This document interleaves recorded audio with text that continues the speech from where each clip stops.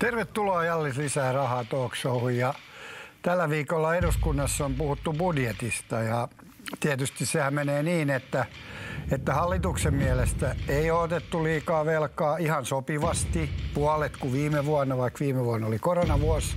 Työllisyystoimia on tehty enemmän kuin tarpeeksi, opposition mielestä ei yhtään. Tämmöistä keskustelua on käyty. Juupas, eipäs. Sitä siellä eduskunnassa saa kuunnella. Meillä on vieraana ex-pääministeri Juha Sipilä. Tervetuloa. Kiitos, kiitos. Mikäs sun rooli on eduskunnassa nykyään? Mä oon semmoinen takapenkin poika siellä. Sä oot puheenjohtaja valiokunnassa.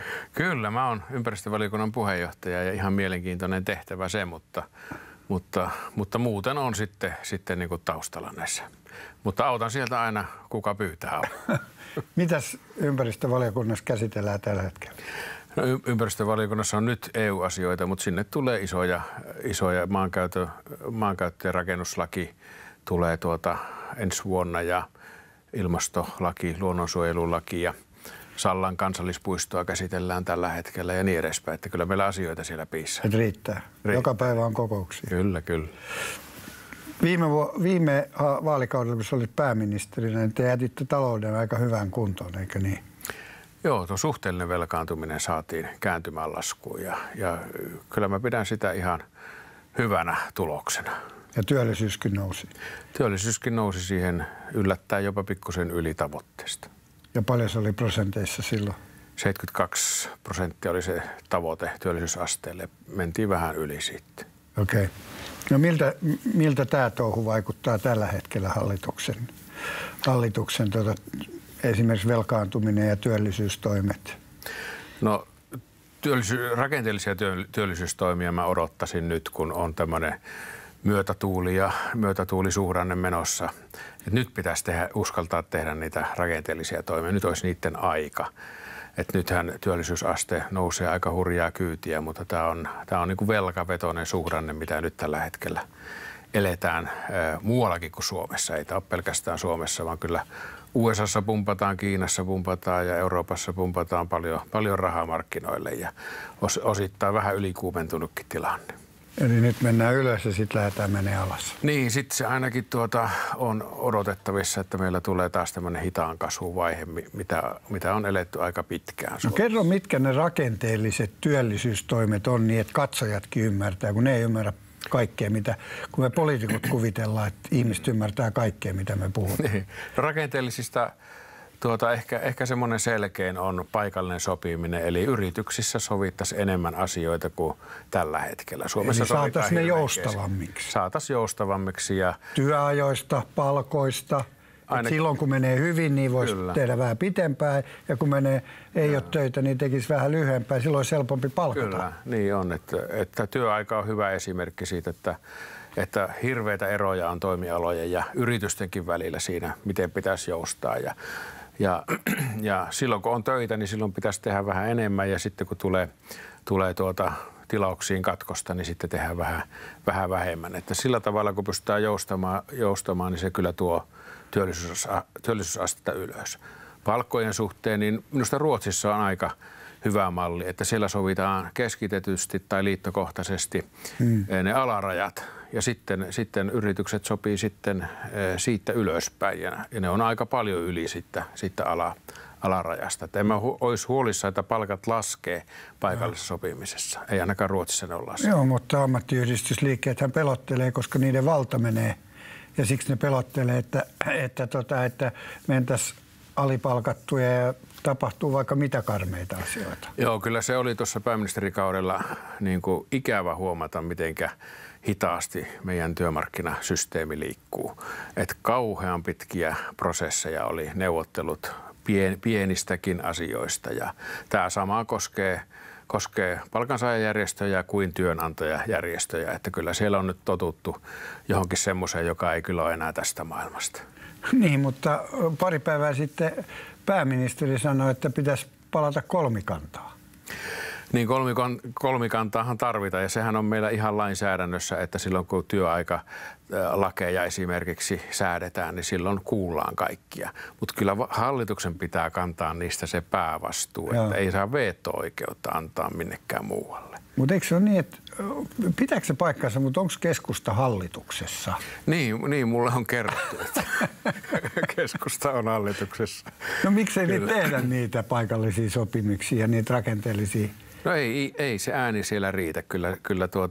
Kyllä niitä on vaadittu siellä ja minun suuri haaveeni oli se, että tällä vaalikaudella olisi saatu nuo järjestäytymättömät työnantajat samalle viivalle, kun jos työnantaja ei kuulu tuohon elinkeinoelämän keskusliittoon, niin tämmöisessä yrityksessä ei esimerkiksi saa sopia näistä työaikajoustoista sillä tavalla kuin naapuriyrityksessä, joka on järjestäytynyt. Mutta ei siinä ole mitään järkeä. Eihän siinä olekaan, että nämä sopimisen kiellot olisi saatu lainsäädännöstä pois. Minusta se olisi ollut niin kuin minimi eteneminen paikallisessa sopimisessa, mutta kyllä se tyssäsi. Miksi te ette tehnyt sitä?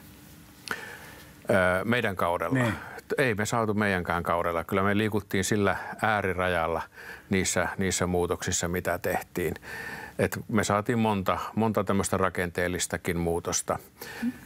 Takaisinottovelvoite, koeajan pidentäminen ja tämmöiset, jotka oli yrityksille tärkeitä asioita. Niitä saatiin eteenpäin, mutta kyllä siinä vähän rajaa ilmeisesti koeteltiin, että kyllähän muutaman kerran sillä torilla oli porukkaa ikkunan alla.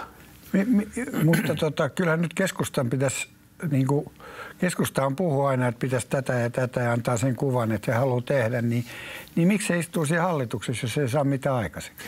No sitä pitää kysyä sitten puoluejohdolta, miksi istutaan hallituksessa. Kyllä siellä moni asia on mennytkin meidän Kuten? No kyllähän tämä kehys olisi ollut ihan toista tässä kevään kehysriihessä, jos olisi menty muiden oppien mukaisesti. Että kyllä me ollaan vähän niin kuin jarrumiehenä siellä oltu monissa asioissa. Ja. Kyllä esimerkiksi yrittäjyyden verotus olisi kiristynyt ilman muuta, jos ei keskusta olisi ollut. Mutta niin, sen mä ymmärrän kyllä, mutta kun mä puhun yhden keskustalaisen kanssa, niin se just sanotaan, että me ollaan jarrumiehiä hallituksessa. Mutta mennäänkö hallitukseen ollakseen jarrumiehiä? Eikö hallitukseen mennä siksi, että pitäisi jotain saada aikaiseksi? Kyllä.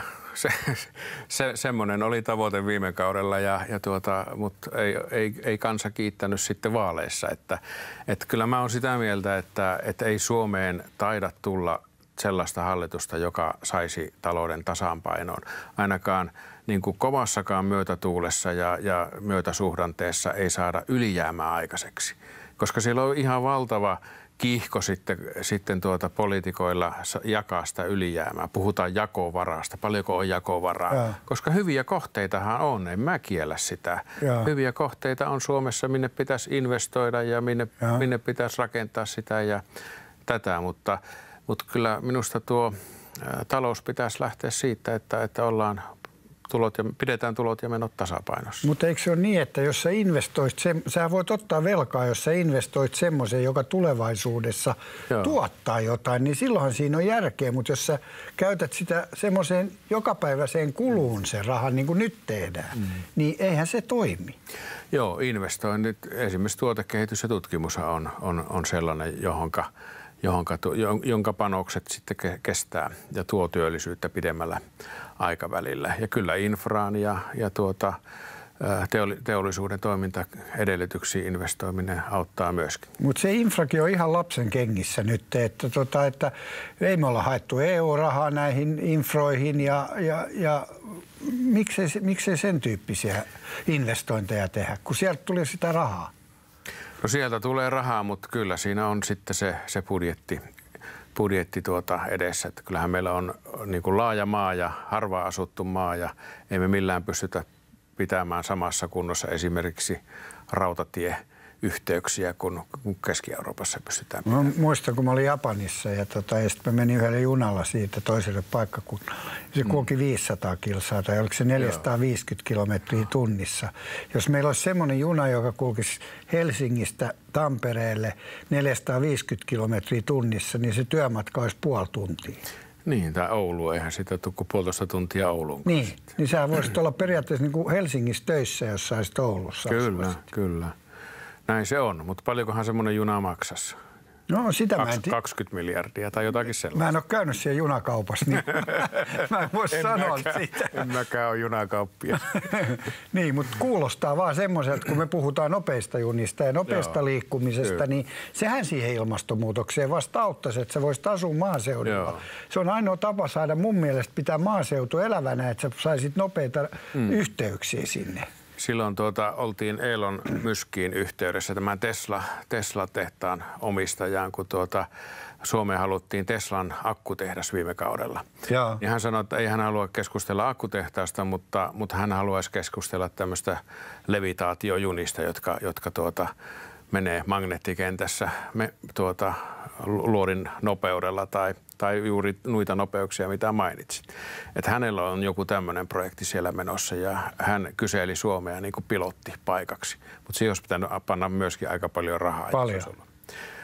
No siinä puhuttiin miljardeista Mutta eikö olisi kannattanut laittaa Tampereen ja Helsingin? Se on vielä riskiprojekti, koska semmoista junaa ei ollut olemassa. Niin, mutta sen olisi saanut halvalla, eikö niin? Joo, mutta ehkä se valtiotehtävä ei kuitenkaan ole kantaa vielä sitä riskiä. Että antaa ne kokeilla jossain muualla, ostetaan sitten, kun ne on valmiita ne junat. No nyt kun valtio saa valtio voi ottaa 10 miljardia velkaa, eikö niin? Niin miksi valtio ei ota 10 miljardia velkaa, kun valtiolle maksetaan siitä, että he ottaa velkaa, niin hehän tienaa siitä. Jos se sillä 10 miljardilla ostaisi osakkeita, niin osakkeiden keskiarvoinen tuotto on 7%, niin ne tekisi 700 miljoonaa vuodessa rahaa. Niin ne tekisi 10 vuodessa melkein, maksaisi sen pois ja osakkeet jäisi. Miksei semmoista voi valtio tehdä? No jossakin mittakaavassahan Solidiumissa tehdään. Siellä on jonkun verran otettu velkaa, mutta kyllä sitä Solidiumin velkavipua voisi vähän nostaakin. Että kyllä siinä perää on, että jos Solidiumin annettaisiin ottaa vähän velkaa ja sitten tuotto-odotukset ja riskihallinta pidettäisiin kunnossa, niin sieltä voisi tulla enemmän tuloutuksia. Solidiumihan ei olisi mikään ongelma saada velkaa. Niin, ja entäs eläkevakuutusyhtiöt? No eläkevakuutusyhtiöt on toinen esimerkki. Tietenkin siinä ollaan haluttu niin kuin sitä riskiä pienentää ja se on taas kolmikannassa neuvoteltava asia, kun niistä sovitaan. Mutta Solidiumille esimerkiksi niin minusta tämmöinen keskustelu voitaisiin hyvin käydä. Ajattele Norjaa, niillä on 1000 miljardia rahaa. Joo. Siellä ja ne tekee joka vuosi 100 miljardia voittoa.